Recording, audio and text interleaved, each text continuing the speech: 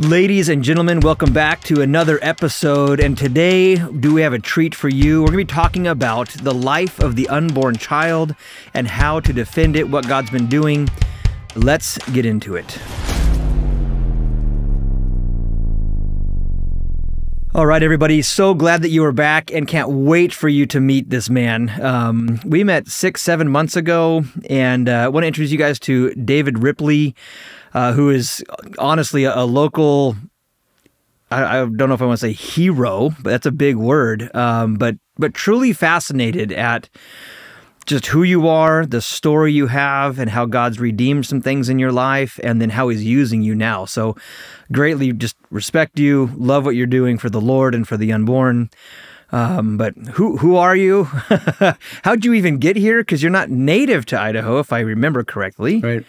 You were sent here kind of on a mission. Is that accurate? Yep. I think that's fair to say. I was sent here in 1984 by the National Democratic Committee and the National Education Association to work on a congressional campaign for a Democrat in Idaho's 2nd District. And we managed to win that race. I think he was the first Democrat elected to Congress since World War II or something like that. It was pretty historic. And I decided to stay and founded the first Democratic political consulting firm in Idaho. In fact, I'm not even sure there's another one. So when I folded that might have been the one and only one. I'm not really clear about that. But anyway, I got to Idaho. I was a card-carrying socialist. Turns out I never met the man that I can remember, but Barack Obama and I were both members of the Democratic Socialists of America about the same time. And when I was in college in Minnesota, I was a field organizer for them, organizing campuses, for democratic socialism, which is socialism, period. And as I explained to you over breakfast, I bought all of it. Politics was my religion, and whatever the Democratic Party was for, I was for. And a lot of that was, looking back, was fairly mindless in a weird way, particularly on the abortion issue. I'm a person that came of age under Roe, really. I would have been, I suppose, in junior high school when Roe was handed down. So as I was, going through adolescence and all those issues of high school and college, relationships and women and sexuality and all that, it had a pretty profound effect, I think, in terms of how I viewed all those things. Of course. Right? And, but largely it was portrayed and I think it still is actually within the Democratic Party, as a matter of a woman's right to choose, right? Right. So basically, I only thought about it as deeply as, well, I'm for women and I think they should have equal rights and therefore they should be able to kill their babies, which, if you think about it for any length of time, that doesn't make any sense, right? One does not follow the other. Sure. But Democrats and liberalism and, is really a spiritual disease, to be honest about it, and it certainly was in my case. It seems to be a very subtle philosophy. I'm guessing you don't see it coming, especially being junior high age and, Roe is passed and kind of beginning to transform the minds of many, many, many people. Did you realize that one case was changing how you viewed things, or were you kind of... No, I actually think for people that would have been older, right, maybe who were already in college or older, they would have seen, and certainly, people of my parents' age were aghast at Roe, right? For me, and I think people of my age category and younger, we didn't have, that was the norm, right? We became adults with that as part of the framework of reality, right? You almost didn't know different. Right. You know, largely, we never thought much about abortion per se. It wasn't a topic of conversation. But it certainly, looking back, it certainly impacted how we viewed relationships, how we viewed our sexuality. Promiscuity, of course, is the handmaiden of abortion, sure, right? Yes. And really, you know, the truth of the matter is that abortion is the fruit of the sex, drugs, and rock and roll theology of the 60s and 70s, right? There are consequences to having free love, which nobody really wanted to talk about, right? Suddenly you had problems with sexually transmitted diseases, destroyed hearts and lives, really. And then you had pregnancies, right? Who knew that fooling around that way could result in actually having babies, right? And so Roe was sort of almost a necessary corollary to the free love movement. But we thought about, you know, as an adolescent and a young man, I thought about the free love part. I didn't think about the abortion part, right? Sure. And in fact, I think it's true that looking back on how I thought about the things at that time in my life, especially without God or Christ having redeemed my mind and soul, I mean, I was, you know, at the mercy of the culture. Looking back at it, it's pretty clear to me that I never really thought much. I never thought it through, right? So we all thought of ourselves, especially as I became, you know, in college, politically active, and I began a political career, which has lasted my whole adult life, oddly enough. I began advocating for candidates and women's rights and so forth, and that was just part of the package. And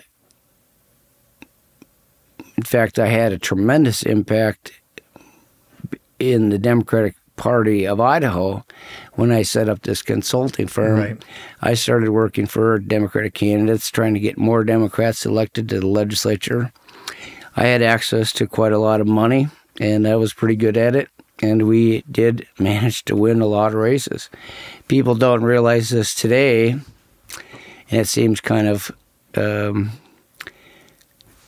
incredible, but there was a time when the Democratic Party had parity with the Republicans in the Idaho State Senate. It was a tied Senate coming out of the 1990 election, and we were on the verge of actually having a Democratic legislature, which is hard to believe, but it's true. No, I absolutely believe it. And I don't know how much of that, right? You lived through it. You helped influence and start really part of that. You were the first spark that began that fire. But you see the result of when people coast or assume that since things are good, they'll stay good. And I don't know how much of it was a result of that. Of the Republican Party or the more conservative people just thinking, well, we're conservative, so that's just how it will always be. And asleep at the wheel, so to say. Yep. And when we're asleep at the wheel and have our feet up and we're coasting, right, you take your armor off, is when the advancement of these spiritual issues, as you put them, almost have free reign, unopposed at first. Right. And then righteousness wakes up and puts its armor back on, but the battle's already on. You're catching up now to this more spiritual liberal ideology.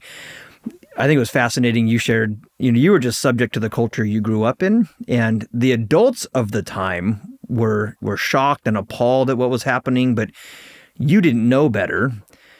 I've been having this reoccurring thought for years now that while there's issues of our time that we disagree with back in 2008 in the shift in marriage and what was acceptable, now it's sexual identity itself.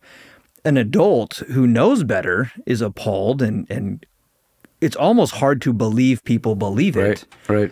But what I'm most interested in is my kids, right? They're growing up, and unless we're telling them different, they wouldn't know differently.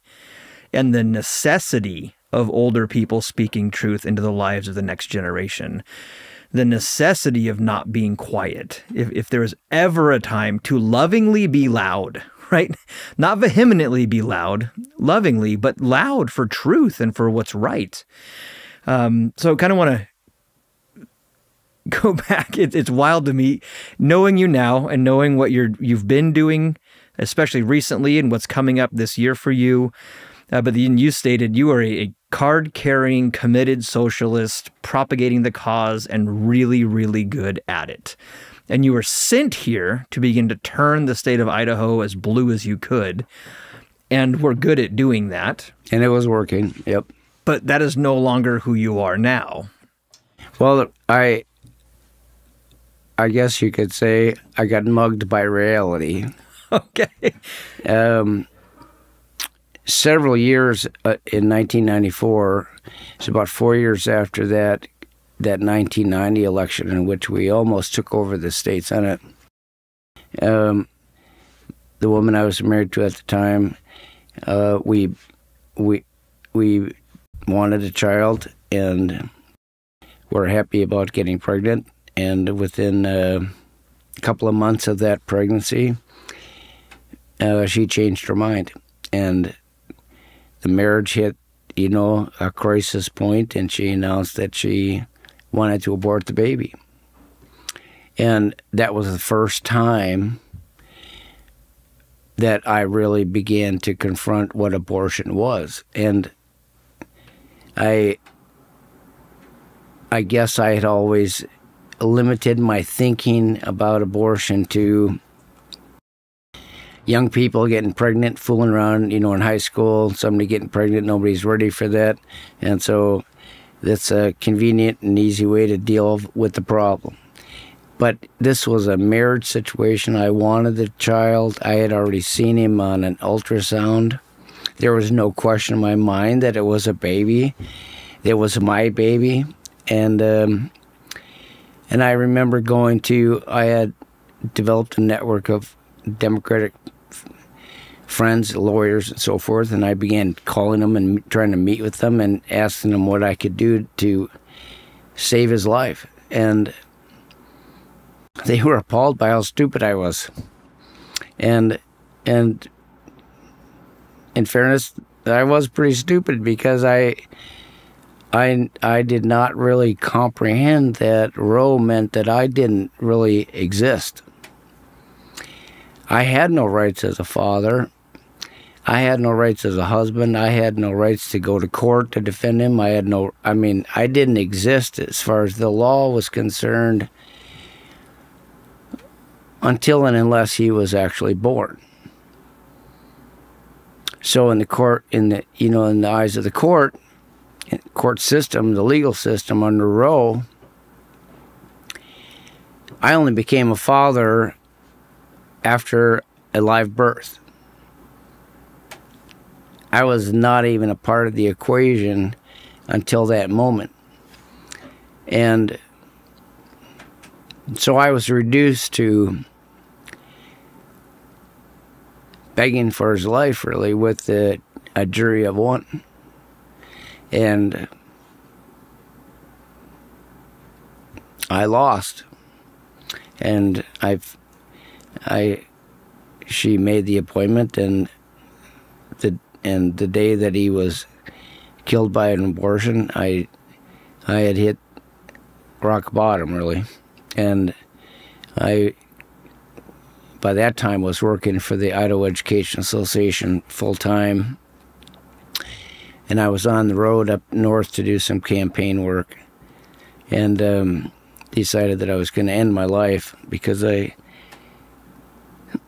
For one thing, I could not deal with the guilt of being unable to protect him.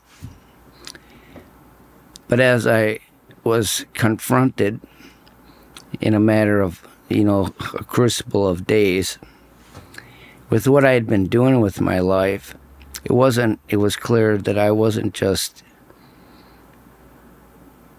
guilty in his case. I was guilty of helping to destroy an unknown number of lives by advocating for abortion and defending those who did. And it was pretty overwhelming. And so I parked up in the St. Joe and took a bunch of drugs and, laid down in the back of my truck and waited to die. But the Lord had a different plan.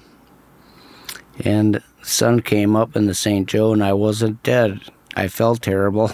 Sure. And I mean, I was spent. I was spent physically, emotionally, spiritually.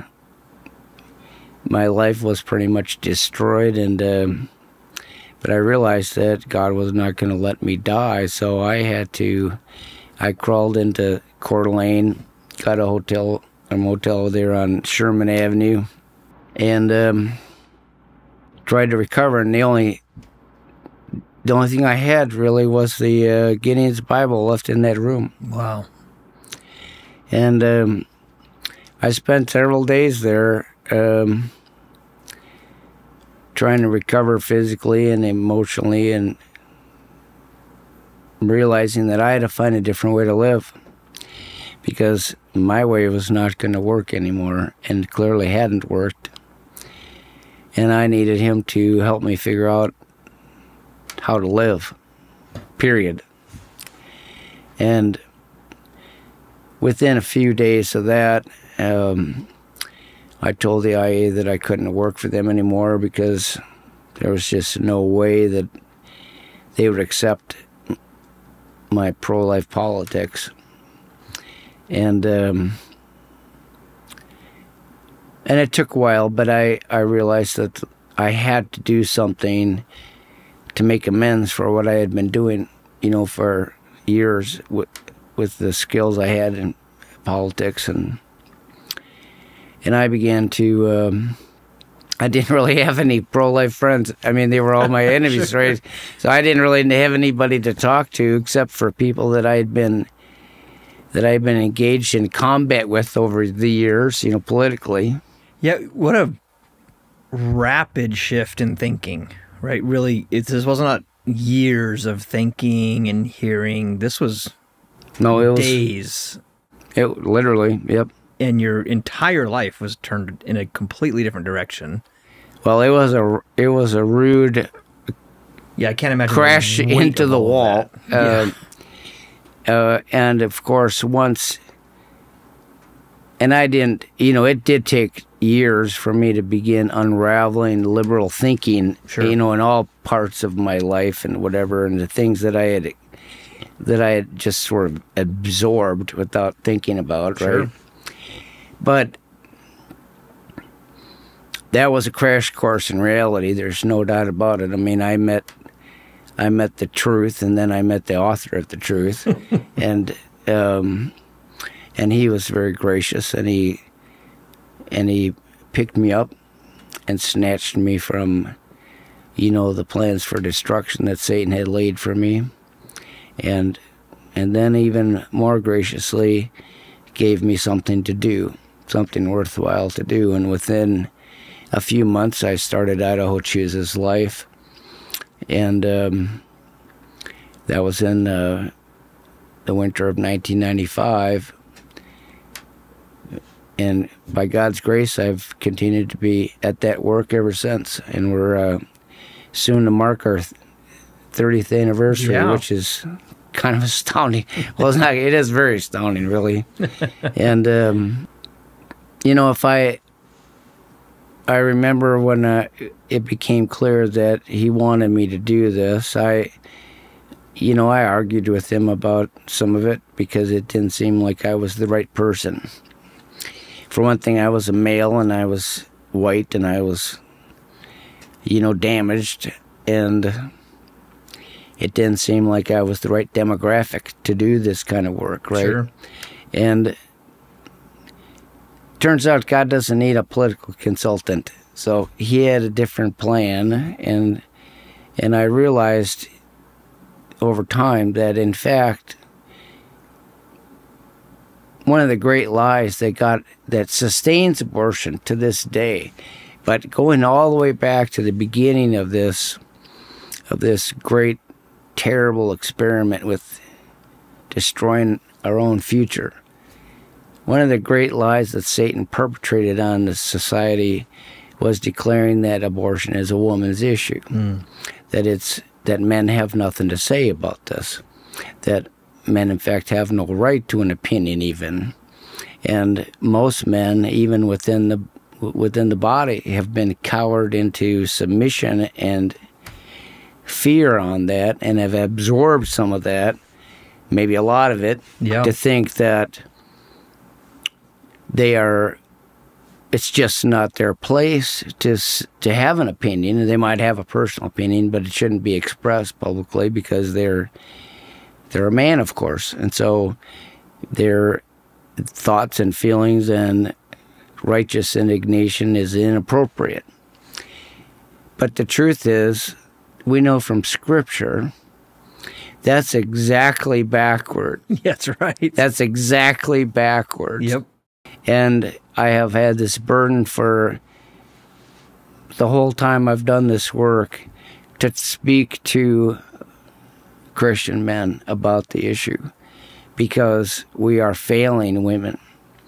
The abortion issue is, I would even go so far as to say, primarily a man's issue, because it goes to the heart of how we have failed women, how we have failed to protect them, how we have failed to honor them with our sexuality. For example, we've created this culture now in which men are free to prey upon women as objects for gratification. Yep. And we have no responsibility for what happens afterwards.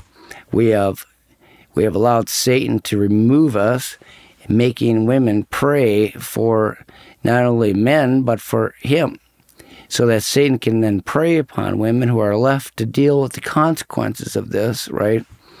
Whether they choose an abortion or to raise a child by themselves, they are left to their own devices. That's not how God ordered this. That's exactly how it's not supposed to be. Correct. And I think until we cannot win this battle for life, until men in the church stand up and become men again. And what a powerful message, and accurate. There's no doubt about it. Throughout society, no matter what culture it is on the globe, just throughout human history, where there is strong male leadership, which doesn't mean domineering, tyrannical lording, but strong leadership to provide and to protect, to take care of, to lead and to guide, then you see a very strong, healthy society. When man is dethroned in a sense, or relinquishes his role, his responsibility to truly lead, how the Bible describes a man to lead is hard work. It's uncomfortable. It's often intimidating and goes against our own nature. And so it's easy and to it's relinquish. sacrificial. It's extremely, and that's the whole point. If it is intimidating, we don't want to do it. If it's hard, that means it goes against what's natural. That when you want to sleep in, you don't get to. When you want to shy away from confrontation, you don't get to. When you're going to get made fun of or mocked or lose a position, then you're going to get mocked, made fun of, or lose a position. So true biblical leadership is extremely expensive. It costs you your emotions. It costs you your comfort. It may cost you even tangible opportunities in life. But when you do it, you see that disseminate across the board and make an entire civilization stronger, healthier, and better in almost every way. And whether that's economics, whether that's mental health, whether that's the structure of family. I mean, it permeates everything in the whole world. And I think you're hitting the nail on the head, saying that this is actually a men's issue, and we're to step back and re-engage. And as you say these kinds of things, and I'm sure this isn't the first time you've said it, how is that message received? I can't imagine standing in a crowd and hearing, I would love to be there one day and watch you say this is a man's issue and see how the crowd responds. Well, how's that going? So I've spent 30 years. A lot of that is in political action work, but it's also about 5-6 years into the ministry, I began to take a more active role at the legislature, at actually lobbying. When we started it, I was focused on, I knew that pro-life candidates, especially for the legislature, the pro-life community is terrible. In fact, in some ways, it still is terrible. We're very good at making demands on politicians, but then we leave them to their own devices out there, and as they get run over by well-financed opponents and national organizations who can dump a bunch of money and volunteers and whatever. And so I realized that those candidates who were willing to take a stand for life had to be supported in practical ways. We had to raise money. We had to get people out there helping them with their campaigns and so forth. But within a few years, I was frustrated by how the effort was being conducted at the legislature, what kinds of bills were being presented, and what I thought we could do a much better job at rebuilding a wall of protection, one brick at a time, to build to the point where we could once again welcome babies back into the human family, right? Thank you for tuning in to Ready or Not. We will resume the discussion on this important topic in our next episode.